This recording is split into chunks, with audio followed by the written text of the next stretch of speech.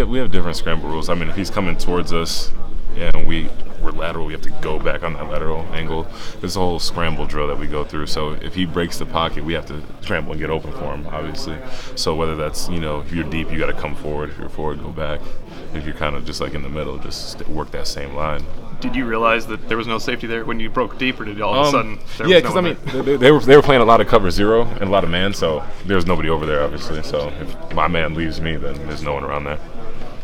To have a game like that where I think even Coach Kelly said it wasn't necessarily your guys' overall best effort, but to win going away on the road against a ranked team like that, was it kind of see the progress you guys have made since early in the season when it was a scuffle? A lot. Obviously, Virginia Tech is a tough place to play, and anytime you can get a road win against a ranked team, it's huge no matter how much you win by. And even though we did win by a pretty good amount, we just can't, we understand going forward we can't have lapses like that in the first half. We have to start from the beginning and kind of finish it from there.